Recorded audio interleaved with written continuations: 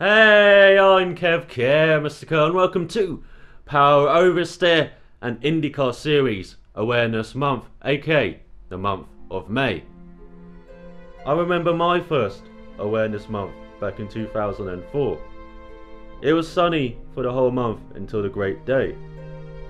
The threat of rain meant mixed strategies, and when the rain came, a guy called Buddy the Rice won the race. The team owners, the Rahuls and the Lettermans were very happy, while Buddy drank the milk. Hopefully he wasn't lactose intolerant. But since that great day, I've become aware of the Verizon IndyCar Series and followed it for more than a decade now. And hopefully this month can make everyone aware of what the IndyCar Series is and follow this great series as well. So let's begin our look back at April's races in the Verizon IndyCar Series, beginning with the inaugural Grand Prix of Louisiana held around the NOLA Motorsports Park. Unfortunately though, it was very much a case of rain spoiling the parade. So the tale of the Indy Grand Prix of Louisiana, the inaugural event held round the NOLA Motorsports Park. It was a dry Friday, at least. It was very nice, and like Chip Ganassi were going to be challenging with Scott Dixon in particular. But then the rains came for qualifying, and in first qualifying we had seen when Pablo Montoya and Harry Keshanevis knocked out as they spun. But then in second qualifying the thunder and lightning came, and we had to cancel qualifying, and so the grid was set by entrant points. So basically the race result from St. Petersburg, which meant when Pablo Montoya got pole ahead of Will Power, Tony Kanaan, Helio Castro Neves, Simon Pagenaud, Sebastian Bourdais in 6th, Ryan Hunter-Reay in 7th, Jack Hawksworth in 8th, Luca Filippi in 9th, and Marco Andretti rounded out the top 10. A lucky break for the Penske pair of Keshanevis and Montoya, no doubt. And the race was just chaotic again, as it started off in wet conditions and then dried out about a third of the way through it, and it was dry tyres for the rest of the race, but still there were rivers on the track, particularly on the back straight, on the front straight as well, and some water just stayed in the inside of some curbs, and yeah, it just meant very tricky conditions for the drivers, and it definitely looked like it for most of them at least. As this was also a timed race due to the weather conditions, so only 47 laps were completed of the race distance. And to tell you how chaotic this race is, there were 21 green flag laps, which lasted for 32 minutes, compared to 26 caution laps, which lasted for around 75 minutes of the hour and 47 long race. 47-minute long race even. That's pretty terrible reading for IndyCar, unfortunately. And so it's Montoya who led away from the first lap till lap 13, until that period where you could change onto the dry tyres. Keshanevis stayed out a lap longer, and so Montoya regained the lead on lap 15. Before the Penske pair pitted, we'd seen a number of drivers pit, such as Tony Kanaan and Ryan Hunter-Reay were the first couple that I recall pitting for the dry tyres. And in Kanaan's case, he spun later on in the lap and was lucky to not hit anyone when he rejoined the track. And so on lap 15 onwards, we saw Montoya lead the race on the trying track, and we also seen further down the field Helio Castro Neves kind of tap Francesco Diaconi into a spin on turn 1. The Delcon driver went round, but Castro Neves got away with just a warning. This is after Graham Rahal was given a penalty for doing the same thing to Charlie Kimball at St. Petersburg. And we always complain about penalty consistency, but that was one of the worst cases of inconsistency we've ever seen in the IndyCar Series, right there.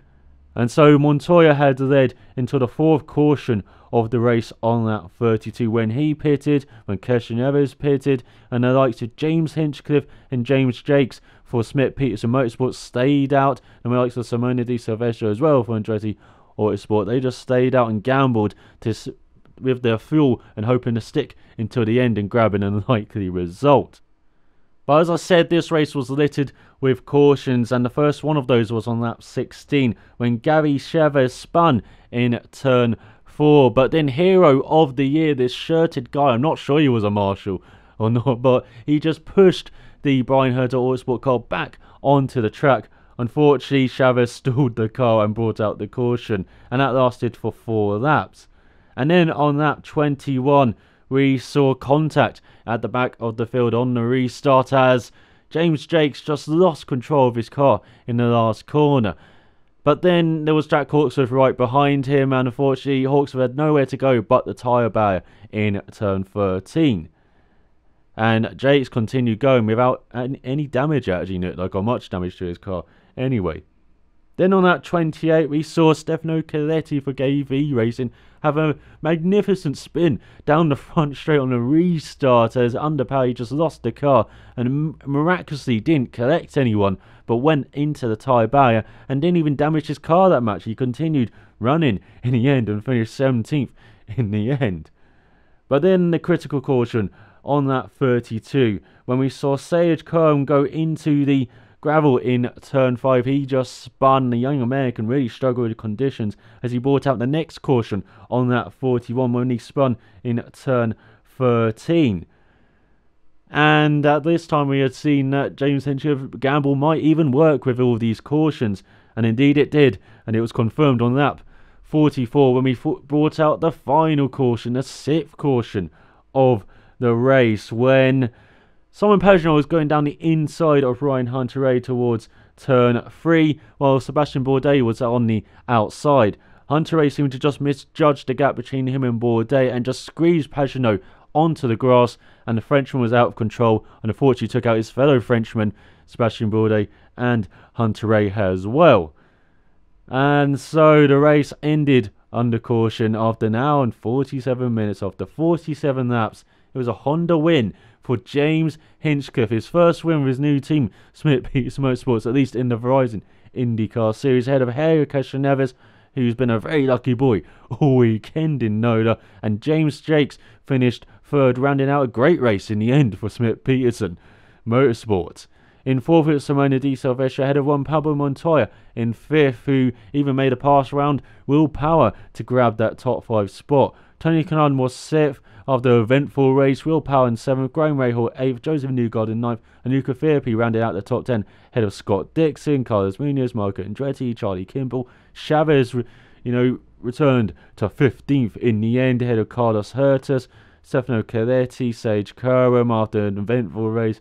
And then the retirements of Hunter-Reay, Simon Pagenaud, Sebastian Bourdais, Takuma Sato on that 22, Francesco Diaconi on that 23 after that contact with Castroneves, and Jack Hawksworth as well. As there were penalties in the end for Sage Kerm, who had 25 seconds penalty added to his race time, and for Carlos Hertas as well for entering a closed pit, so he had 25 seconds headed to his race time, and for Kerm it was due to a pit speed violation.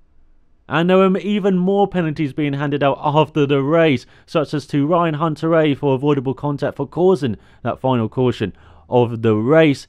He was penalised 3 points in the driver's standings and placed on probation for 3 races. Francesco Giacconi of Delcoin Racing was fined $10,000 and placed on probation for 6 races due to hitting a crew member in pit lane. He locked up coming into the pits and slid into the crew member, who was fortunately not seriously harmed. We also saw Marco Andretti fined $500 for not keeping his helmet visor down during a pit stop. And we also saw Dale Coyne fined $500 for a crew member fueling without his visor down. We also saw Andretti Autosport fined $500 for failing to attend to a tyre during a pit stop and for keeping equipment outside of the assigned pit area. It kind of just went out, I guess, during a pit stop.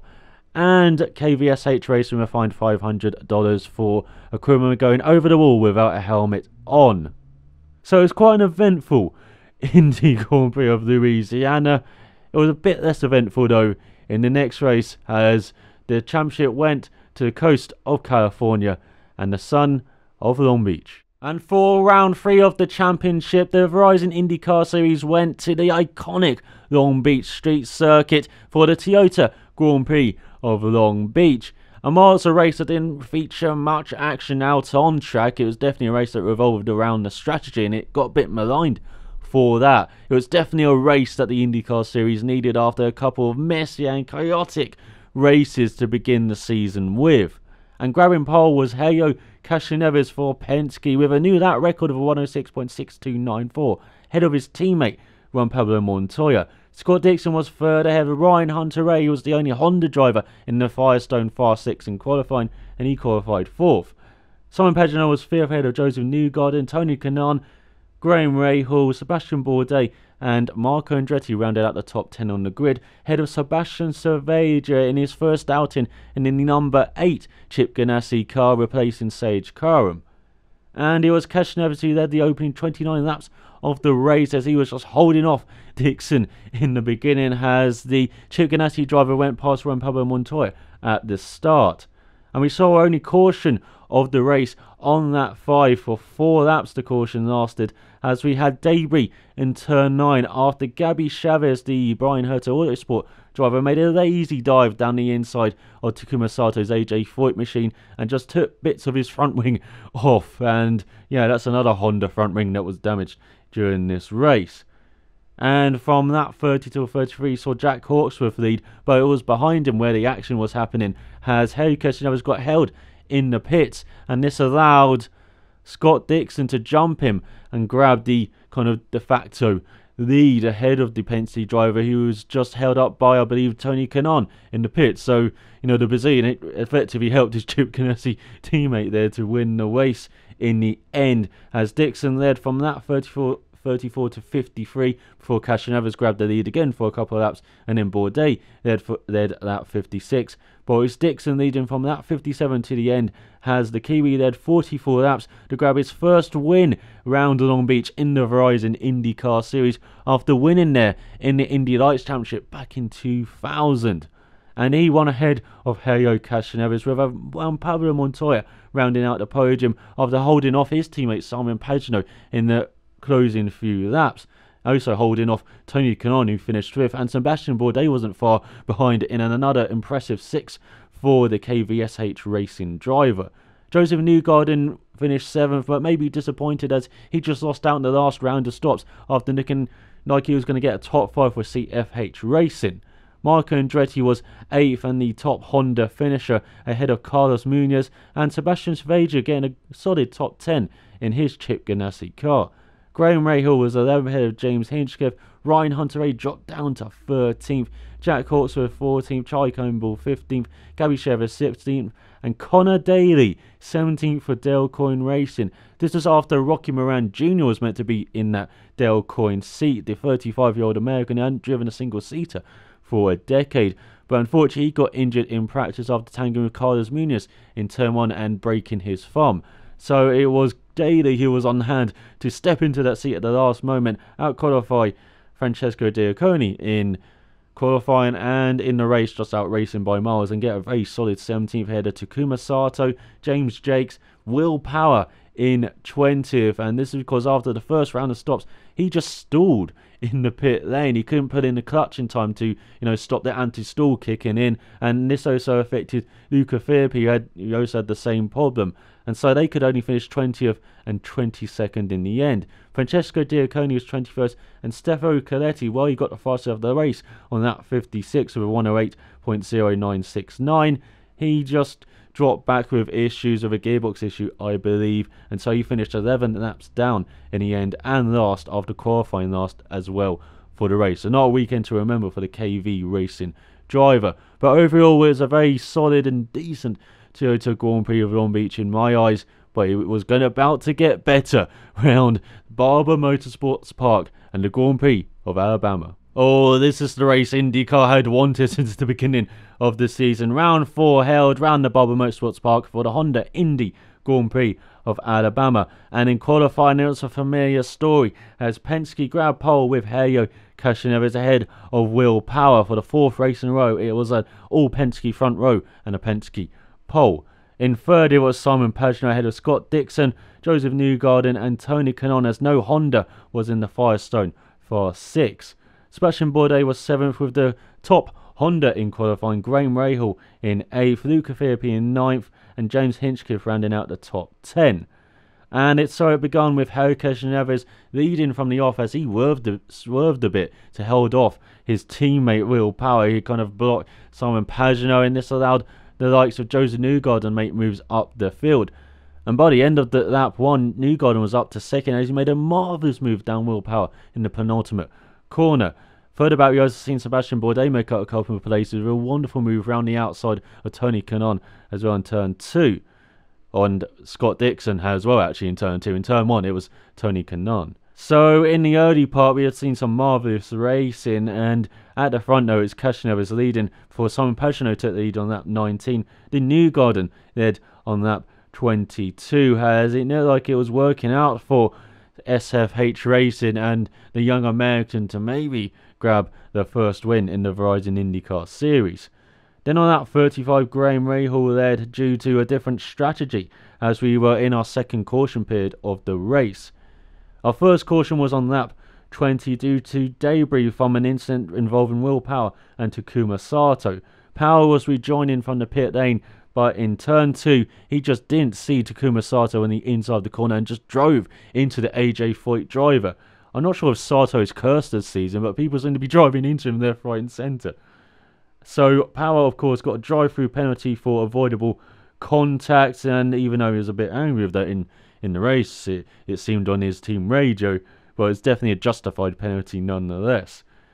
Then we saw the next caution on that 34 due to Stefano Coletti. He's former GP2 driver, and it seemed like the habits from GP2 are kind of dying hard with him as he just dived down the inside of James Jakes in turn 5.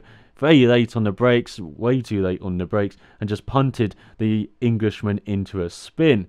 We'd seen some fine moves that race, but I'm not sure I'll put that in a list of one of them. And so, Coletti got a drive-through penalty for avoidable contact on that 40. This is after Sage Cohen was put to the back of the field for pit speed violation on that 37 under the caution. So on that 39, it went green again as we saw Graham Rahal and also James Hinchcliffe right up there on alternate strategies. And Hinchcliffe led the race on that 47, Sebastian Bourdais led the race on that 48, and when Pablo Montoya led the race on that 50 as the championship leader started the race in 15th, was kind of making the meal of it to go up the order, even though he made one of the moves of the race on that 37 when he followed Jack Hawksworth past Charlie Kimball in turn 7 when Kimball thought, hey, Hawksworth is past me, I'll try and get the corner, but no, Montoya was right there and was very aggressive making his way past as Kimball kind of went onto the grass. It seemed an avoidance of Montoya on the corner exit and out of turn 8. So at the front then we had Joseph Newgarden lead on lap 51 before Scott Dixon led on lap 63. And then Rahal took the lead again on lap 65 as we saw 10 lead changes this race with 8 different leaders, a new record for this race. But in the end, it was Joseph Newgarden leading from that 70 till the end as the young American finally got his first win in the Verizon IndyCar Series and a first win for the merged CFH Racing team. And what a win it was from the American. Hopefully this is the first of many, maybe even this season, but certainly for his Verizon IndyCar Series career. Second was Graham Rahal. He was the mover and shaker of this race, or the stake and shaker of this race, as he moved up the field and in the last stint on fresher tyres against the likes of Ryan Hunter-Reay, Will Power and Scott Dixon. He was making moves left, right and centre and got past Dixon on the final lap of the race to grab second, and maybe with another lap he would have taken Newgarden as he was just 1 second behind his fellow American at the end. But Rahal was top Honda all weekend and justly got a podium even, not a penalty, as he just continued his strong start to the season. Dixon continued his remarkable record at Barber, finishing on the podium for every race round here as he finished third, but he's still not got a win round here, strangely. Will Power was fourth ahead of Hunter-Reay in fifth, and Carlos Munoz in sixth after qualifying in 22nd. Great recovery from him in the race, and the Andretti boys as well with the strategy. James Hinchcliffe was 7th ahead of Sebastian Bourdais. Simon Pagenaud, who seems to have the one that pace in his Penske, but it doesn't seem like it's coming together in the races for him. He finished 9th ahead of Marco Andretti, who finished 10th once again in a race. He seems to finish 10th or qualify 10th quite a lot this season already. Luca Filippi was 11th, ahead of Charlie Kimball. Tony Kanaan won Pablo Montoya in 14th, but only due to his teammate Helio Castroneves running out of fuel on the last lap of the race and finishing behind him. Gabby Chavez was 16th, Takuma Sato 17th, Sage Cohen 18th, Stefano Coletti 19th, Rodolfo Gonzalez, who stepped into that number 18 Dell Coin car. It really just seemed to be kind of a roulette who gets that seat, it seems, and he finished 20th in his debut IndyCar race. 21st was Jack Horsworth, 22nd James Jakes, and 23rd was Francesco Diaconi, who was a lap down along with Jakes, the only two lapped guys in the field. Very competitive race round Barber, and what a race it was, as you saw the fastest out of the race from Ryan Hunter-Reay on lap 16 with 109.7, while pole for Castroneves was 107.1. And just like after the Grand Prix of Louisiana, there's been lots of penalties announced after the Grand Prix weekend of Alabama, as Chevrolet have been deducted 20 manufacturer championship points for a non-minor engine repair made to the engine of Sage Cohen's number 8 entry. Of course, Chevrolet did this to all of the other entries after the Grand Prix of St. Petersburg. Also, Team Penske had been fined a total of $1,500 for failure to attend to equipment during a pit stop, while Chip Ganassi Racing were fined $500 for the same offence, and KV Racing Technology have been fined $500 for passing over their own air hose. But on the other hand, IndyCar officials have withdrawn a $500 fine against the team for a crew member fueling without their visor down after a further internal review of the incident. So what a race round Barber, and what a race to head into the month of May as well, as in the championship we see Montoya lead with 136 points, 3 ahead of Helio Castroneves, with Scott Dixon 123, Newgarden up to 4th with 119, Will Power rounding out the top with 112 points. Then it's James Hinchcliffe and Tony Kanaan with 110 points, Graham Rahal with 103, Simon Pageau with 96, and Sebastian Bourdais rounds out the top 10 with 91 points. And what a great lead in that Grand Prix of Alabama is into this year's month of May, one of the biggest months in all of motor racing, and particularly on the Verizon IndyCar Series calendar, as yes, the month ends with the doubleheader weekend, the Chevrolet Dual in Detroit and Belle Isle, but it's all about the races at the Indianapolis Motor Speedway. Of course, there's the big one on the oval, but before then there's a race this weekend held round the road course, the Grand Prix of Indianapolis. So the Grand Prix of Indianapolis has only been around since last year, when it had its inaugural event around the 2.439 mile kind of slightly modified course from the way F1 used to run it, with 14 corners, as it takes in part of the kind of MotoGP section at the end of its lap as it goes clockwise round, just like F1. And last year we saw a surprise pole position winner, as Sebastian Saveja got his only pole in IndyCar Series racing after the fastest guy actually in qualifying, Ryan Hunter-Reay, with a 123.8480. He actually went to the puddle, spun, caused a red flag, and so he got relegated to third on the grid behind Jack Hawksworth, the young British driver, on the front row with Saveja. Unfortunately for the young Colombian, his pole would mean naught, as he stalled on the grid, and this caused the likes of Mikhail Aleshkin and Carlos Munoz to run into the back of his car. Fortunately, no one was hurt, apart from, I guess, some bank bounces after that. But it was Jack Hawksworth who led most of the race with 31 laps out of the 82, as he was really impressive in his Brian Herter Autosport car. Unfortunately, due to strategy, he would only finish 7th in the end, as Simon Pageau grabbed the victory just ahead of Ryan Hunter-Reay, with Helio Castroneves, Sebastian Bourdais and Charlie Kimball rounding out the top 5. And this Grand Prix of Indianapolis is, it's still an idea that's, very new to kind of bring in this month of May. I kind of like it being this kind of, warm-up towards the main event of the Indianapolis 500 and all the festivities there. But I know some people kind of see this as a kind of pointless race just to, fill out the calendar. It certainly was the case, last year, but I believe it can grow into its own event here and, being a big part of the month of May going forward. So for this year's event, who we got to look out for to win the event? Well, of course, you got to look out for the likes of, Scott Dixon, all the Chevrolet drivers, basically.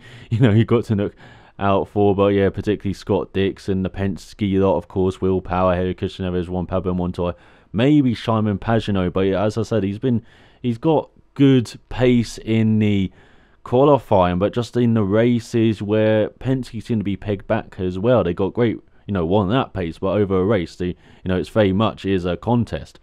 And yeah, for Pagenaud, he's still, he got those, it seems like jet-in problems, with coming to a new team and just figuring out how to, go through a race without the excellent Rob Edwards on hand for him. And also, probably a dark horse here, maybe Jack Hawksworth in that AJ Foyt car. As I said, he went really well last year with Brian Herta Autosport, but if he can get even close to that, maybe a top 10 finish, that would be fantastic for him. But the guy to look out for, maybe for a win, apart from the big lot, is maybe Sebastian Bourdais for KV Racing. He's had a fantastic big start to the year, he's up there in the top 10 in the championship, and he's very consistent this year. So look out for him to maybe grab a victory here. Another French win round the Grand Prix of Indianapolis. But now we're on to the big one, the 99th running of the Indianapolis 500. 2.5 miles, 200 laps, between 2.5 hours and 3 hours long, this race. And that can change someone just from another driver to a legend in the IndyCar Series. We saw that with Ryan Hunter-Reay last year as he snuck by Helio Castroneves in the closing laps heading towards turn 3, almost on the grass to grab victory. And what a win it was, as he became one of those select group of drivers who have won the IndyCar Series Championship and the Indy 500, and the first American driver to do that since Sam Hornish Jr. back in 2006. And for Castroneves, his long wait to join the elite group round Indianapolis continues into this year, as the winningest drivers round here, there are 3 of them: AJ Foyt, Al Unser and Wick Mears. They have 4 wins round here, while Castroneves has the most of the current lot with 3 wins. Will he become the 4th member of that elite group? Well, he was so close last year, you got to think he's one of the favourites again this year. He always seems to be doing well round the oval. And the winningest team round here is also his team, Penske, with 15 wins. An incredible record round here for the captain. So heading into this year's Indy 500, there are so many teams and drivers to look out for. There have been so many teams and drivers announced as well in the past few weeks, with the likes of Serbia confirmed at Rahal Lanigan Racing, as the 40-year-old Spaniard drove with the team for 4 races last year, including the 500. Pippa Mann is returning in pink at Del Coyne Racing. Connor Daly is on a third Smith Peterson Motorsports car for the 500, and Townsend Bell, the NBC Sports analyst who turned 40 this year, well, he's returning to the 500 with Brian Reinbold Racing and Kingdom Racing. And the most recent announcement for the 500 has been Alex Tagliani, who was working with Conquest Racing to get a car on the grid. Well, that fell through, and now he's in a third AJ Foyt car for the 500, and a nice striking livery. I believe it's a tribute to Dan Gurney, or replica livery of Dan Gurney's cars. A nice nod to the great man. There's also going to be an extra Chip Ganassi car in the 500 field. Has Sage Combs going to be in the number 8 until Sonoma, but not this weekend at the Grand Prix of Indianapolis, as he is sharing that seat with Sebastian Saveja this year. Of course, we saw Saveja take over that seat at Long Beach. He's taking over the seat this weekend in Indianapolis, and he's also going to be taking that seat at the finale of the season in Sonoma. But Saveja's going to be in another Chip Ganassi car for the 500. That's 5 Chip Ganassi cars in the 500 field. That's the level of Andretti Autosport right there. But there's been one announcement that hasn't been made yet, and that's the driver in the second Del Coyne car. Of course, that's been a kind of revolving door this year, particularly number 18 seat. Well, we've got Carlos Hertas and Francesco Diaconi confirmed for the Grand Prix of Indianapolis, but for the 500, alongside Pippa Mann, we've even had rumours of, say, Vitor Meira returning to the series. He was a runner-up in the 500 with Panther Racing quite a few years ago. But also James Davison, the Australian, who was a rookie with the team last year and drove a very competent 500. Well, maybe he will return to the team this year. But yeah, that's the one seat that's still up in the air. Of course, Del Coyne, leaving it to the last minute, as ever. So that only leaves us to predict who will win the 99th Indianapolis 500, and it's a bit of an unknown quantity heading into the race, as it's the first oval of the season and the first time we're going to see these super speedway aero kits go head to head with each other. And it's again like Honda and Chevrolet have gone for different philosophies on their kits, which is fantastic to see. But on the first practice day last Sunday, it certainly looked like they were a bit more even than they have been on the road courses, and which is great to see. And hopefully, even though that practice day is kind of meaningless in the grand scheme of things, hopefully it means that they are a bit more even in the great race. And of course, for this race, we've got to look out for the big three teams, Penske, Chip Ganassi and Andretti Autosport, to win this. And those cars from those teams, they make up almost half of the field, so that's quite a big barrier for the rest of the teams to work through to win this race. But I believe there's one team to look out for especially, and that is CFH Racing. Of course, they're off the back of a high after winning the Grand Prix of Alabama with Joseph Newgarden, but their big weapon is Ed Carpenter, the kind of team owner of Ed Carpenter Racing, or former team owner of Ed Carpenter Racing, but co-owner of CFH Racing. He's grabbed pole for the last 2 years in the Indy 500. Unfortunately, it hasn't worked out for him in the races. In 2013, he spun late in the race when running well, and last year he was just in an unfortunate incident when, on a restart, Townsend Bell went round his outside while James Hinchcliffe decided to make it free ride but going down his inside. Of course, that's never going to end well, and Hinchcliffe and Carpenter are out on the spot. But Ed Carpenter is an oval specialist. Only races on the ovals this year, only races on the ovals last year, and he just looks very strong for this race. He's one of the favourites for this race, and having another American win it as well back to back, that can probably only help the series, I would guess. And of course, look at young Joseph Newgarden. He's on a high after winning his first Verizon IndyCar race, and always seems to kind of run well on the ovals. Now he seems to have great pace, but he's never really materialised that into results early in his career. But now he seems like he's growing on the ovals, and yeah, especially look out for him in the Indy 500 as well, along with J.R. Hildebrand, who was impressive in his only outing for Ed Carpenter Racing last year in the Indy 500, qualifying in the top 10 and finishing in the top 10 last year. Look out for, again, another American there to look out for during this race. But of course, there are other teams to look out for. AJ Foyt, yes, Takuma Sato is a bit, hit and miss, but as he showed in the 2012 Indy 500, but he was so close to winning that. Maybe he could come again with the Honda Aero kit, and there are guys such as Sebastian Bourdais have grown on these ovals, and with KVSH Racing, he's had a fantastic start to the year, and yeah, maybe look out for him to challenge as well. But let me know in the comment section below who you think will win the 99th Indianapolis 500. And we've got 2 more races though to preview in the month of May, as the month ends with the only doubleheader weekend of the season, and that is in Belle with the Chevrolet Dual in Detroit. So the Chevrolet Indy Dual in Detroit ends the month, and it's the only doubleheader weekend this year. Unfortunately, has the other rounds, such as Toronto's had to reduce it to a single race, and Houston has just disappeared off the calendar altogether. But the 2.36 mile, 3.8 kilometer circuit with 14 turns is a challenging street circuit, and is now a unique weekend this season, with a challenge for the drivers and the teams, having this quick turnaround from Saturday to Sunday. So if you have an issue on Saturday, you can make up for it on the Sunday, or if you had a big issue on the Saturday, you have an even worse issue on the Sunday there. And I certainly hope we see more doubleheader weekends return next year.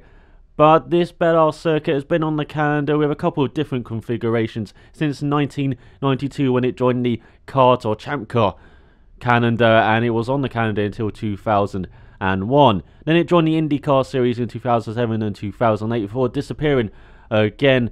But with the help of the captain, Roger Penske, it returned to the calendar back in 2012 and has become a doubleheader weekend since 2013. And it's certainly a successful venue for Penske, as they have won the most times around this circuit while it's been on the American Open wheel Canada with 5 wins, and his driver Helio Castroneves is the winningest driver around this circuit with 3 wins, including his first win in American open wheel racing round here back in 2000. He followed up with a win in 2001, and then his last and most recent win in the Verizon IndyCar Series. His 29th win came here in the second race of last year's event, and it was certainly a successful weekend for the captain last year. His Penske team won both races, as Will Power won the first race just from Graham Rahal, with Tony Kanaan third, Justin Wilson fourth, and Helio Castroneves in fifth. But it was certainly a difficult start to the race for the Australian, as he made contact with Simon Pagenaud, continuing their feud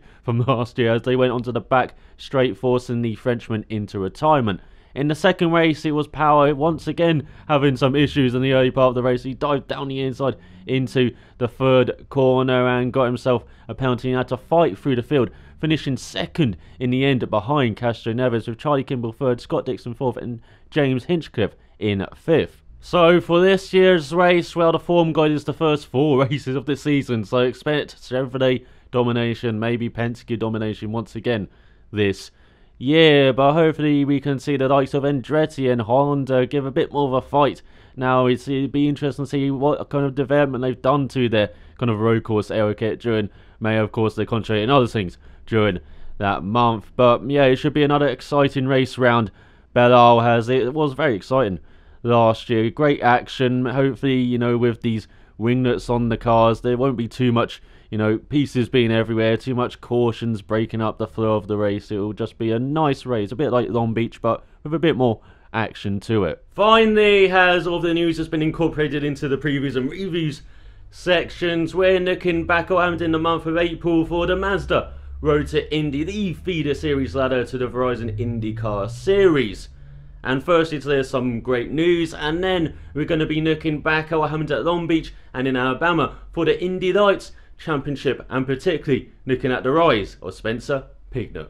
Firstly, before I talk about the madness that happened in the Mazda Road to Indy last month, the great news that Michael Johnson, the Cape Motorsports driver who crashed heavily into the turn 3 wall during St. Petersburg practice for the Pro Mazda Championship at the end of March, well, he got released from hospital on the 15th of April, and the Paradise Racer is well on the road to recovery over all the various ailments he got from that accident, which he talks about in the Racer article which was posted on Monday, linked in the description below, where he talks about the incident and his recovery since then, and his aim of being back in a race car by mid-June at the Toronto race. And of course, I'm wishing him well on his recovery, and hopefully we will see him back in a race car very soon. So on to the Indy Lights Championship, and covering its 3 races from April, beginning with the race at Long Beach, where Jack Harvey grabbed pole ahead of Carl Kaiser, but the young American got a bit too excited into turn 1 on the first lap and took out Harvey and himself from proceedings, leading to Ed Jones winning for Carlin once again. 3 out of 3 for him to begin the season, ahead of Spencer Pignett, the Junkers driver who won the Pro Mazda Championship last year. He was very exciting during the race and made a fantastic move around the outside of Felix Suarez into turn 9 and grabbing second ahead of the Puerto Rican, with R.C. Anderson in 4th, a very impressive showing for the young American, ahead of Max Chilton in 5th. And then they had 2 races at Alabama at the end of the month, and Spencer Pignett grabbed pole for both races, led the most laps in both races, and Judy won both races as well. In the first race, he won ahead of Jack Harvey, and R.C. Anderson grabbing his maiden podium in the Indy Lights Championship ahead of Ed Jones, with Max Chilton rounding out the top 5 once again. And then in the second race, we saw Pignett win ahead of Harvey and Max Chilton, who grabbed his first podium in the Indy Lights Championship ahead of Felix Suarez and Scott Anderson, rounding out the top 5, his best result of the season so far. So after that marvellous weekend in Alabama, Spencer Pignett leads the championship on 132 points, 7 points ahead of Ed Jones, who suffered a puncher, I believe, in the second race in Alabama, and despite doing the fastest lap, he could only finish 11th in the end. Jack Harvey is third. The consistent Englishman has 112 points, 28 ahead of Max Chilton, and 4th in the championship now after that good weekend in Alabama, and Felix Suarez rounds out the top 5 with 78 points. R.C. Anderson is 6th with 75 points. Scott Anderson 7th with 67 points. The same amount has Ron, who is in 8th. Carl Kaiser is 9th with 65 points. And Ethan Mangel rounds out the top 10 with 59 points. So it's on to the Pro Mazda Championship, which also had 3 races during the month of April, with one at Noda Motorsports Park where Weiron Tan took pole for Andretti Autosport, but the Malaysian was beaten to the checker flag by Santiago Luratala of Team Pelfrey as the Uruguayan grabbed his first win of the season, his first win in the Pro Mazda Championship. Rounding out the podium was Timothy Barrett, the young Frenchman, with Pato O'Ward grabbing the fastest out of the race on his way to 4th place, ahead of Florian Latour rounding out the top 5. Then there were also 2 races in Alabama for the Pro Mazda Championship, and again it was Weiron Tan who took pole for both races, and in the first race he actually came through with the victory ahead of Barrett, with Uratada rounding out the podium, with Neil Alberico in 4th place after finishing 6th in Louisiana, and with Pato O'Ward rounding out the top 5 in the first race of Alabama. And then in the second race, it was Tan who took the pole, but he was just aggressive on the even to the outlap and onto the rolling start as he pushed the driver off, got a penalty for it. He pushed Barrett off, I believe, got a penalty for it, and was just all over the place, too aggressive during that race, and he ended up 14th, and he just lost his head during that race, it seemed, as Neil Alberico kept his and won the race ahead of Uratada, with Garrett Grist rounding out the podium for his first podium of the season for the Canadian. In 4th place, it was Will Owen as well, with Florian Latour rounding out the top 5 once again. So in the championship, it's Neil Alberico leading the championship on 130 points, 8 ahead of Uratada, with Pato O'Ward up to 3rd place now with 77 points, a point ahead of Tan, with Florian Latour rounding out the top 5 in the championship, actually with 74 points, a point ahead of his fellow Frenchman Barrett, with Garrett Grist in 7th with 71 points. Jose Gutierrez down to 8th with 66 points after a dreadful weekend in Alabama. Will Owen up to 9th with 65 points, and Daniel Burkett rounding out the top 10 after a pair of 10th place finishes in Alabama with 63 points. Finally, there's the US F2000 Championship, which had 4 races during the month of April, with 2 of them at Noda Motorsports Park and 2 of them at Barber Motorsports Park, and it was Nico Jamin who grabbed pole for the first race in Noda, led the most laps, and Judy grabbed his first win of the season for Cape Motorsports ahead of his teammate Alan Tillis, who grabbed the fastest lap of the race, with Jake Edison rounding out the podium ahead of Victor Franzoni and Jordan Lloyd, the Australian, rounding out the top 5. In the second race at Noda, it was Victor Franzoni who went on a tear, and Judy grabbed his first win of the season for Afterburner Autosport ahead of Tillis and Jake Edison. In 4th, it was Parker Thompson, the Canadian, and in 5th it was Anthony Martin bouncing back after a terrible first race in Noda. At Barber Motorsports Park, though, it was Nico Jamin grabbing pole once again for Cape Motorsports, but it was his teammate Alan Tillis who won the race ahead of Victor Franzoni, who led the most laps, who had the fastest lap, but just got past in the end. It was Jake Edison rounding out the podium once again, very consistently young American, ahead of Anthony Martin and Parker Thompson, the Canadian. And the Canadian will once again round out the top 5 in the second race as Nico Jamin dominated, getting the fastest lap, leading the most laps, and grabbing the win for Cape Motorsports ahead of Anthony Martin, getting his first podium of the year ahead of Jake Edison, Anthony Tillis, and as I said, Thompson rounded out the top 5 after Victor Franzoni finished 4th out on track but was disqualified for a technical infringement with his car. But still, after all of those races in April, it is Edison who leads the championship with 152 points, 11 ahead of Jamin. Tillis is 3rd in the championship with 131 points, with Anthony Martin up to 4th in the championship with 104 points, 6 ahead of Franzoni. Parker Thompson is 6th in the championship with 88 points, with German Kievan Anders Suri, apologise, I said that wrong, 7th in the championship with 76 points. No wonder he's got 4th, 7th place finishes so far this season. Dofeng now is 8th in the championship with 70 points ahead of Garth Richards, who has 68 points, is 9th in the championship,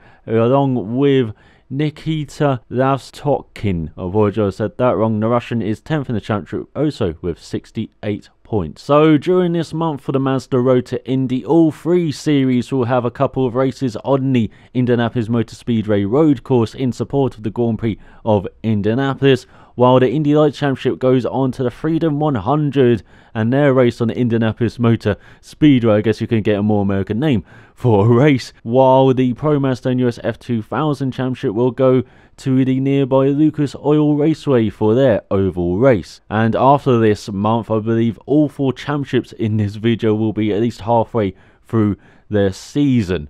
God, it goes by so fast nowadays. So that's all on the Verizon IndyCar Series and Mazda Road to Indy for this month. And of course, I'm going to be back next month with another episode and catching up on what's no doubt going to be a jam-packed month of May and an equally jam-packed month of June to look forward to as well.